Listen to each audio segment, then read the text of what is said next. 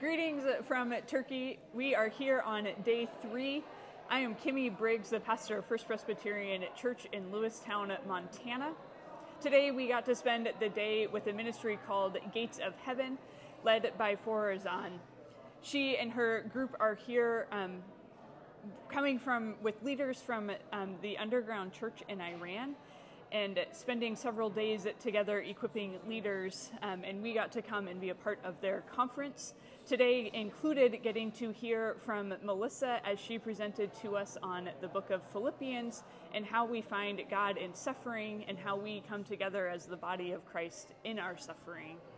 We also got to hear the testimonies from several of these church leaders, as well as share our own testimonies as pastors and leaders within the church in the United States. It truly was a blessing of the day to hear and to share those stories.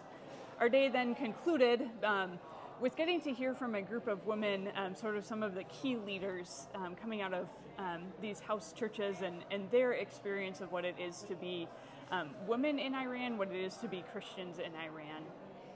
As I reflect on this day of seeing how God has been at work and is at work through this ministry of Gates of Heaven, I'm struck by the boldness and the courage of these leaders.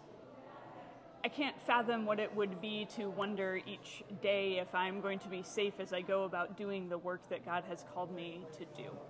And yet that is precisely how these men and women choose to live each and every day.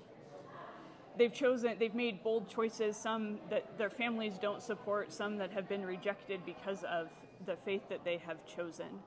And yet day in and day out, they choose to go out, to be on the streets, to find and to see the least of these, and to offer care, to offer love, to offer compassion. And they do it with great risk to their lives.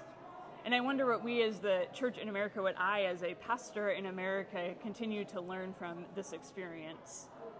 And I'm not sure I have a perfect answer yet. I think this is something that I will continue to process for the days and weeks and months ahead.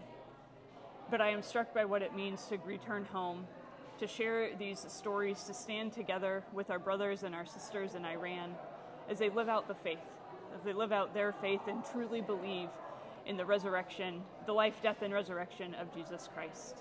And I only can hope that I too would have that kind of courage in my faith as I seek to reach our community, as I seek to share the good news of the gospel with Jesus Christ.